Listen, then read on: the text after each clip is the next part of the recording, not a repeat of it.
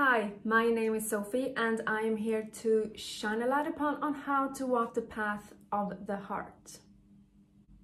How to judge myself and others less harshly. The American guru Ram Dass used a really good image of this. He said, when you go out in the woods and you look at the trees and you see all these different trees, and some of them are bent and some of them are straight, and some of them are evergreens and some of them are whatever.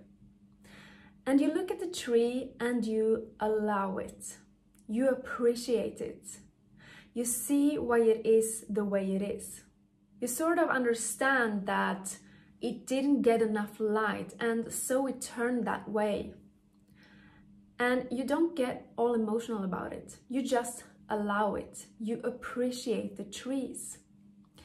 The minute you get near humans, you lose all that. And you're constantly saying you're to this or I'm to this.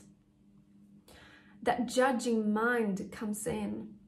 And so I practice turning people into trees. Ram Dass was really onto something there, wasn't he? Allow people to be who they really are and to look the way they look.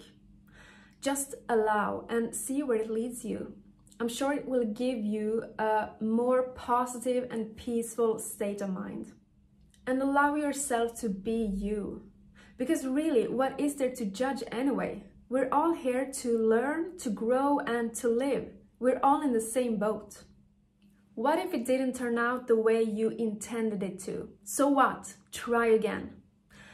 And if your heart isn't into it, then try something new.